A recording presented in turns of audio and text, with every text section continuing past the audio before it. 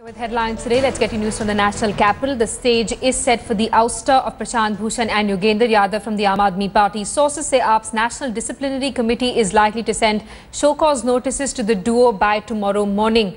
Now, notice may also be sent to party leader Ajit Jha and Professor Anand Kumar. Sources say a 48-hour deadline will be given to these leaders to appear for hearing before the disciplinary panel. The panel, comprising of three members, Dinesh Waghela, Pankaj Gupta and Ashish Khetan, may frame charges against Prashant Bhushan and Yogendra Yadav for anti-party activities and ask them to explain why they organized a breakaway conclave Swaraj Samvad on Tuesday.